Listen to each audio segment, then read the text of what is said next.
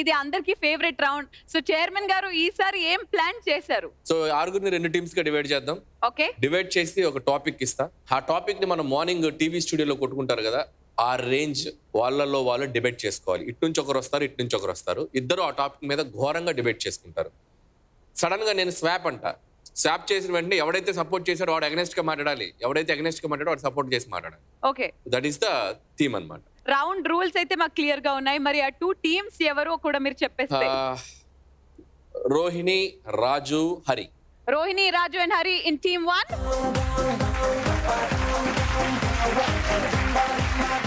Avinash, Saddam and Giani. All the best top. Thank you. S chairman గారు, మీరు ఇస్తున్న ఫస్ట్ టాపిక్ ఏమిటి? ఫస్ట్ ఇస్తున్న టాపిక్ పెళ్లి. నా దృష్టిలో పెళ్లి అనేది ఒక పెంట సార్. పెళ్లి అది ఒక పెద్ద లొల్లి సార్. ఆ పెళ్లి అనేది లొల్లా సార్. 2G 3G 4G ఎన్ని జీలు మారినా తగ్గని క్రేజ్ మ్యారేజ్.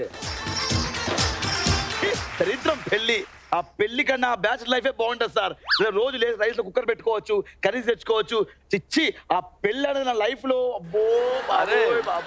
పెళ్లి చేసుకోవాలరా. పెళ్లి చేసుకుంటే మనకంటూ ఒక బావ, ఒక తాత, ఒక అమ్మమ్మ, ఒక అత్త, ఒక కోడలు, ఒక ఫ్యామిలీ పెరుగుతుంది. మనకంటూ ఎక్స్టెన్షన్ ఫ్యామిలీ వస్తుంది. సో పెళ్లి చేసుకోవాలి సార్.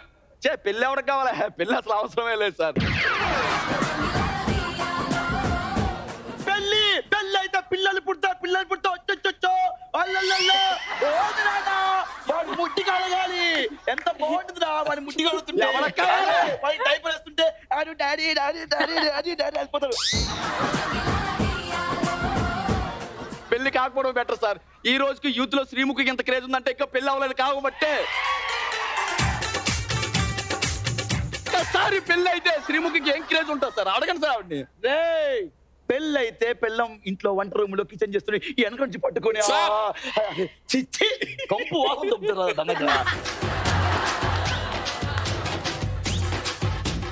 వాసన రా చిచ్చి. అది స్నానం చేసి బొక్క చేసి రోజు పట్టుకుని ఆ చెమట వాసన కూడా ఎంత బాగుంటుందిరా. ఆ రొమాన్స్ కొంగు పట్టుకుని అదో మనిషారా దున్నపోతురా అది. అదో పెళ్ళమారా రోజు ఎక్కడన్నా ఏం చేస్తున్నావు అబ్బా ఆ మాటలు వింటుంటే ఎంత బాగుంటుందిరా. దాని వాయిస్, దాని ఎనర్జీ, అమ్మో ఏదో ముద్దు ముచ్చట్లు అబ్బో చిచ్చి చాలా బాగుంటుంది. పెళ్లి చేసుకున్నారు అనుకో మనకంటూ గోరు ముద్దలు పెడతారు, మనకంటూ లేపి. పెళ్లి వద్దు సార్.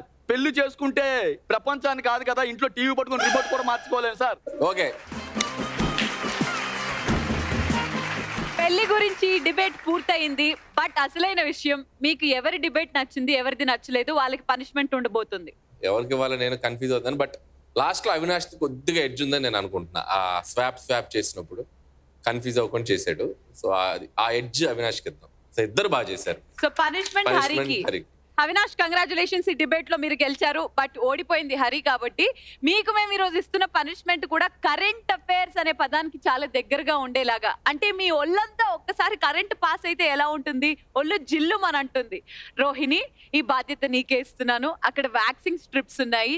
హరికి ఆ వ్యాక్సింగ్ స్ట్రిప్ పెట్టి ఒక్కసారి లాగితే ఒళ్ళంతా కరెంట్ పాస్ అవుతుంది. ఇప్పుడేమవ్వదురా, దీన్ని బాగా ఇట్లా అని అప్పుడే నీకు మంచిగా వస్తుంది. ఇది ఉందా ఇలా పట్టుకొని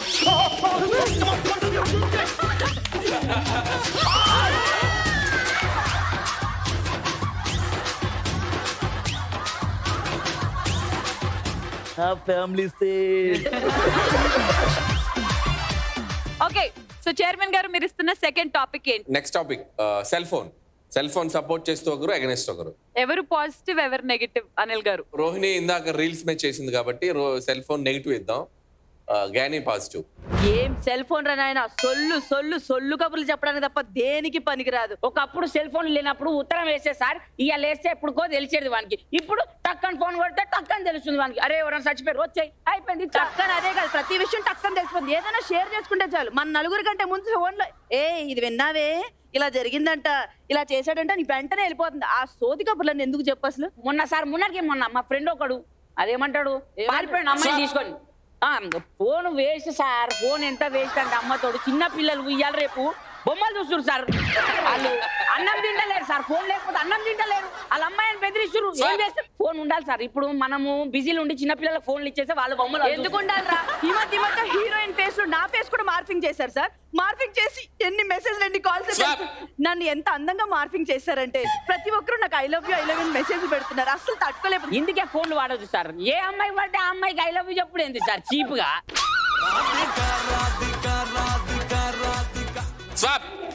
ఫోన్లు వాడాలి సార్. ఫోన్లు వాడితేనే అమ్మాయిలు అన్నట్టు మనకు పడతారు. వాళ్ళు కలవచ్చు. మీటింగ్లు, డేటింగ్లు, మీటింగ్లు అన్ని ఫోన్లలో ఉంటాయి కదా. సగం మంది అమ్మాయిలు ఫోన్ల వల్ల చెడిపోతున్నారు సార్. ఆ ఫోన్లు అలవాటు అయిన తర్వాత వాళ్ళకి బేబీ ఏంటి నాన్న అనగానే అబ్బాయిలు ఎంత మంది జీవితాలు నాశనం అయిపోతారు ఫోన్ వల్ల. అసలు ఫోన్ వల్ల జీవితాలు బాగుపడ్డాయి సార్. ఒక అమ్మాయి అందంగా ఒక ఫోటో పెట్టగానే ఆ అబ్బాయి వచ్చి ఏ బేబీ ఏంట్రా నాన్న డైరెక్ట్ గా మాట్లాడుకుని ఒక స్కోప్ సార్ ఫోన్. అసలు యూట్యూబ్ బ్లాగ్ చేసుకోవచ్చు. సోషల్ మీడియా ఇన్ఫ్లుయెన్సర్స్ ఎంతమంది వచ్చారు సార్, ఒకరి తర్వాత ప్రమోషన్. అసలు సోషల్ మీడియా చెడిపోయింది సార్.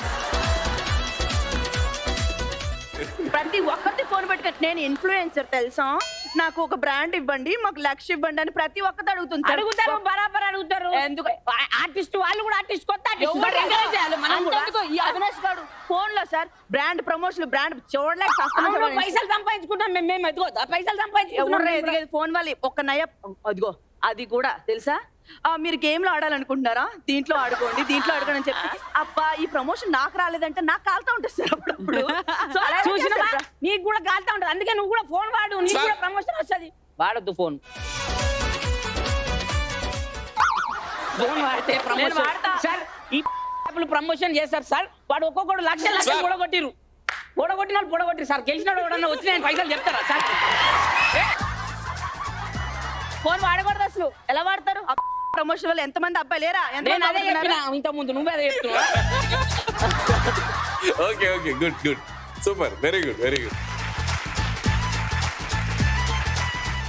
టగ్ ఆఫ్ వార్ ఉండింది. మరి ఇద్దరిలో ఎవరు బెస్ట్? అంటే నాకు ఇద్దరు బాగా చేశారు. టైమింగ్ గాని గారికి నచ్చింది. వెరీ గుడ్ గారు, చాలా బాగా. ఆ వేరియేషన్స్ కరెక్ట్ గా తీసుకున్నాం. Very good. సో రోహిణి నువ్వు ఒక్కదాని అమ్మాయివి, నీకు వ్యాక్సింగ్ బాగా అలవాటే కాబట్టి నీకు పనిష్మెంట్ మారింది. నీకు సంబంధించిన షార్ట్ గ్లాస్ సెటప్ ఒకటి రాబోతుంది. Can we have the setup please?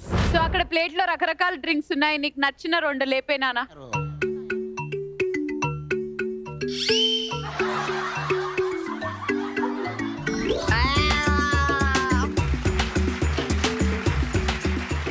Finally మిగిలిపోయింది మా Saddam and Raju. So chairman గారు మీకు ఇచ్చే టాపిక్ లిక్కర్ మద్యం. సద్దాం ఫస్ట్ సపోర్ట్ చేస్తూ, నువ్వు అగైనెస్ట్ గా. సార్ మందు లేకపోతే జనాలు ఏమైపోయేటోళ్ళు సార్. అరే లాక్డౌన్ లో సార్ కరెక్ట్ ఒక 2 నెలలు లాక్డౌన్ చేసినందుకు ఎంత అల్లాడిపోయారు సార్ ప్రపంచం అంతా. ఏ ప్రశాంతంగా అనుకున్నావు? దాని వల్ల జీవితాలు మొత్తం నాశనం అవుతున్నాయి రా.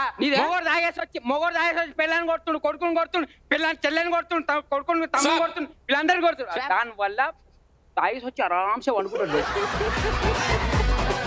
లైఫ్ లో ఎవరు ఇయ్యారు పెళ్ళని ఎవరు ఇయ్యారు రా. నీకు రిలీఫ్ ఇస్తుందరా? ఇంటికి తాగిపోతే నీ పిల్లలు కొట్టదా? నేను దెబ్బలు తినవా నువ్వు?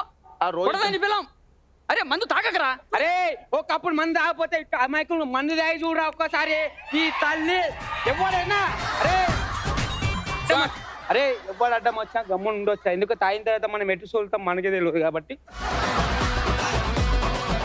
అరే తాగి పోతే డ్రంక్ అండ్ డ్రైవ్ లో పట్టుకుంటే జీవితాలు సర్వనాశనం అయిపోతాయి. అరే యాక్సిడెంట్ అవుతుంది. నీ పిల్లలు ఇప్పుడు నీకు జలుబు చేసింది అనుకో, అరే సన్నగున్నావు అనుకో, చాలే. అరే నీ కడుపు నొప్పి తీసింది అనుకో, అరే ఎన్ని ఉన్నాయి మందు తాగాలంటున్నావు. ఆ మందు వల్ల ఎంత నాశనం అయిపోతుంది తెలుసారా? ఒక జీవితం నాశనం అయిపోతుంది మందు వల్ల తెలుసా? తాగి యాక్సిడెంట్లు అవుతున్నాయి. డ్రంక్ అండ్ డ్రైవ్ లో పట్టుకున్నా కానీ మనం తప్పించుకొని ఇట్లా వెళ్ళిపోవచ్చు. దీనివల్ల లవ్ ఫెయిల్ అయినా మందు, పేరెంట్స్ కొట్టినా మందు, దోస్తులు కొట్టినా మందు, పేరెంట్స్ కొట్టినా మందు తాగాలి. పేరెంట్స్ కొట్టినా కానీ మందు తాగితే అమ్మ డేంజర్ ఉంటుంది. ఎంత వాంతులు వస్తాయి సార్. మందు అసలు ముట్టుకొచ్చా జీవితంలో. దానివల్ల దూరం నుంచి చూస్తేనే వాంతికి వచ్చేస్తా. అరే అసలు మందు లేకపోతే గవర్నమెంట్ లో పెద్ద పెద్ద బిల్డింగ్లు రోడ్లు అసలు ఆమ్దాన్ ఉండదు రా. గవర్నమెంట్ కి ఆమ్దాన్ ఉండదు. రే మందు వల్ల ఎంతమంది జాబులు లేక భికారిగాలు అవుతారు తెలుసారా?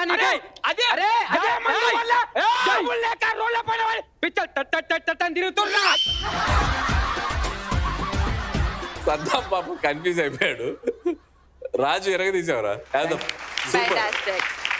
అనిల్ గారు చెప్పిన తర్వాత రాజు గారు మా ఫ్యామిలీ సేఫ్.